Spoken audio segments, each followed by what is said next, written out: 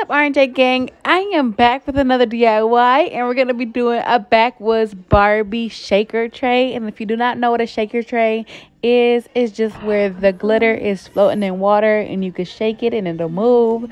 So that's what we're going to be doing today. I'm about to get straight into this so y'all don't have to hear me talk this whole time. But subscribe to this channel before anything happens. Like this video and subscribe and comment down below your thoughts. Thank you for watching. So this is everything that you will be needing. I have my Backwoods printout. This is regular paper with adhesive backing, so you will need to seal it. And what I will be sealing it with here is this clear transfer tape. And then I will be showing you my UV resin. I use this. I got this off of Amazon. The baby oil. I got the Backwoods, the ashtray mold, along with the jar and the two different glitters. The UV resin can cure in the sun as well as with the UV light. So I highly suggest using UV resin for this project. But I'm about to place this clear backing onto the picture, the already printed out Backwoods Barbie photo. So I'm gonna take this clear paper, I'm gonna fold it into a U shape. I'm gonna put that U shape, the bottom of it, the base of that U shape, I'm gonna set that onto the picture first, and then I'll be smoothing out the rest of the sides. This will decrease the chances of bubbles and lines, just having it flat, smooth, and easy. I'm gonna make sure that's completely adhered before I put it on a Cricut mat, and then I'm just gonna print it out on transparent light, but it was still too much pressure. So you could play around with the settings on your Cricut and figure out what works best for you guys.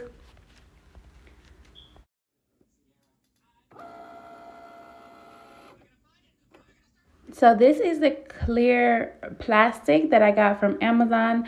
I think it comes by 24 by 24, so you will have to cut it and have it fit your tray how it needs to be fit. You could have put the measurements in on Cricut and cut it out that way, but I did this way and I trimmed it up to where I needed it to be. So that's all I'm really doing. I'm just cutting it and having this first picture, like this first cutout, adhere to the bottom low-key perfectly, and then the second one will be slightly bigger, so that way all the oil and the glitter will be able to fit in to that space between the first layer of clear paper and then the second layer of clear plastic. So that's all I'm doing here, is measuring it up, cutting the corners, having it a little bit rounded, and sticking that bad boy flat.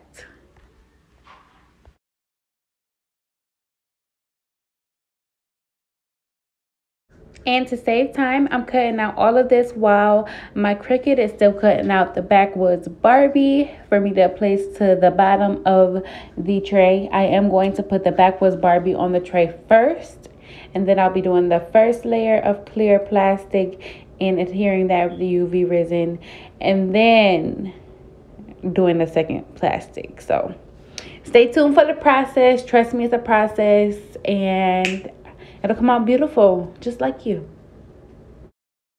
So I'm making this I'm making this popsicle stick wrapped in tape just in case my two plastic decides to stick together and kind of have like a vacuum seal. I have it to push like the baby oil through and the glitter through, but luckily it did not do that this time, so I didn't have to use it. But I'm about to start getting into it. Let's get into it. I'm flipping my mat this way, that way my pictures doesn't bend. What I want to put on my tray does not bend. I'm bending the mat instead of bending the actual photo. Cricut tip number 2 in this video.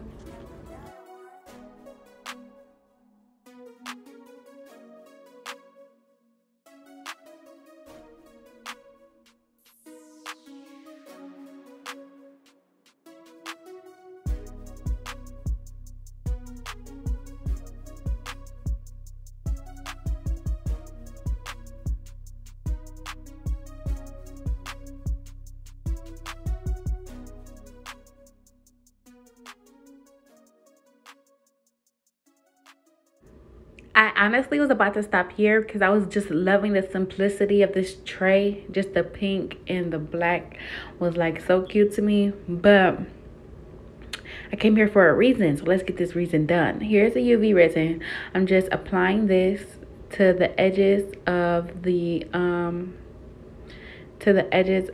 tray. Yep, that's what I'm doing. I'm just applying it. You actually do not need a lot of this UV resin. I thought I did, but you really just don't. It's neater when you use less as well, so just keep that in mind. Less is more. So after I let it sit outside for about 25 minutes, it is dry and ready to go. Here I am measuring my popsicle stick again to make sure that it'll be cool and clutch. This is the second layer of plastic that is slightly bigger than the first layer. I'm actually going to trim it up a little bit more because it doesn't need to be resting that high. We don't need that much baby oil. So I'm about to trim this up and then I'll come back when it's ready to be applied. So I got it to where I was comfortable with putting the UV resin. This is not directly on top of the clear one. It is up a little bit farther. So make sure you keep that in mind so you don't do the same mistake I did the first time. So you're just going to apply this UV resin all around, and then you're going to let it go outside and sit again. This time I let the second one dry for 45 minutes just to make sure that it's completely dry and none of the baby oil will seep through.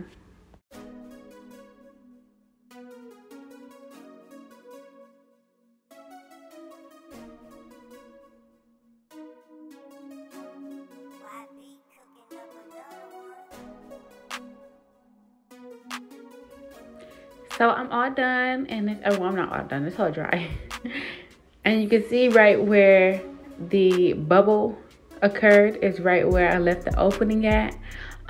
So it just takes a little bit of practice sometimes. You might be perfect the first time or the second time, but it just takes practice. It takes practice. So I'm actually trying to get this lip up so I can insert some oil and some glitter, but it's super hard. I don't know if I didn't leave enough open or what, but it wasn't working for me. So I'm struggling here. I'm about to cut to where I start putting the oil in. Okay, so I got my handy dandy popsicle stick holding the opening for me so I could go ahead and add this oil in and then add some glitter.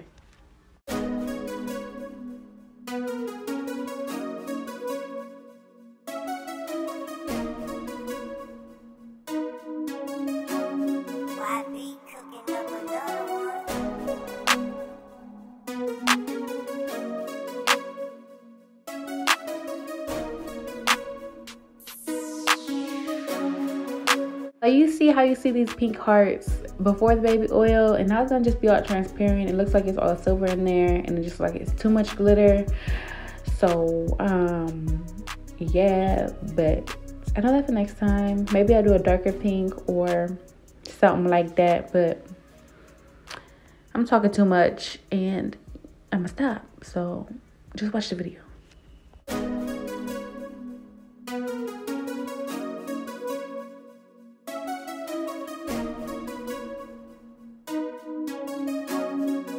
This was getting very tedious, so I just took the baby bottle and just start squirting it in there, and it kind of worked. It worked, actually. It didn't kind of work, it worked. So I'm about to show you guys that right now, and then I'm gonna show you closing it up, and then basically this is the end of the video. So like, comment, and subscribe, y'all. Like, comment, and subscribe, please.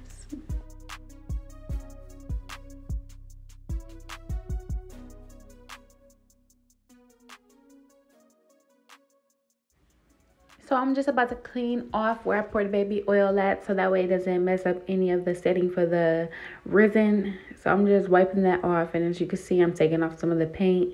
So I will be going in and touching that up. So I'm just wiping it off, and I'm gonna apply the UV resin, and then I'm gonna just set it back outside. It only took 20 minutes for this third coat of UV resin to dry, as it was very sunny outside. So that truly helped.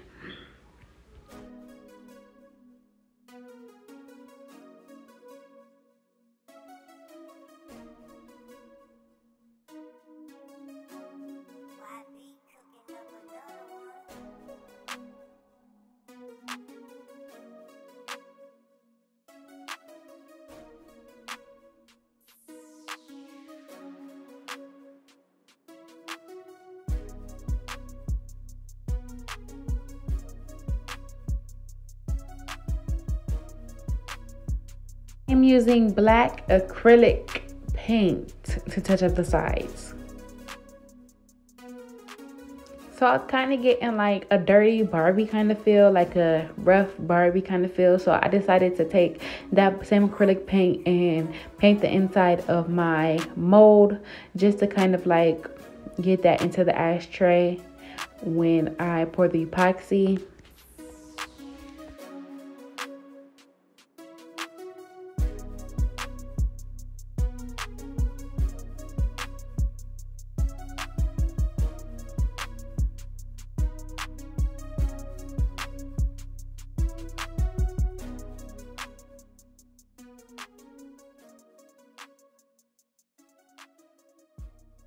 So now I'm just laying the epoxy like how I would lay it on any other video, on any other rolling tray. This epoxy is just gonna seal the entire thing, seal the plastic, seal the metal tray, and make sure everything stays inside of this tray and nothing leaks. So you just want to spread it out evenly, and get it up there on those edges to secure and seal that rim of that tray. And basically you'll be done. Really, this time you'll be done after it dries and everything. And after your ashtray dries, everything is finished.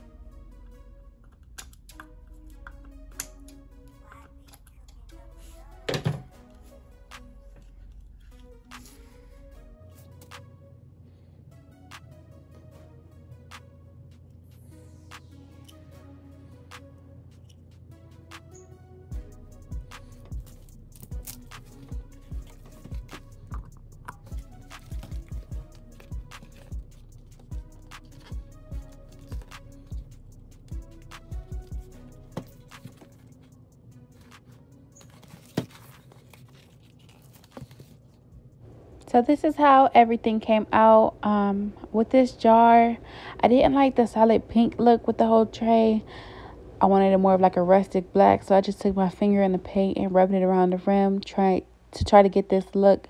And I also added glitter on the top, and I'll be sealing that with epoxy later today. But this is how the tray came out, and I also spray painted the back. As you can see, I got a little messy, but I usually don't do the back of the tray anyways. And this is how it looks. This is all of it. And this is the ashtray. I think this is the best ashtray I've done yet. Very cute. I took the acrylic paint from the last clip and just brushed it along the mold, and that's how I got the more of the black look on the inside and the outside of this mold. But this is all. Thank you for watching. Don't forget to subscribe and like, comment,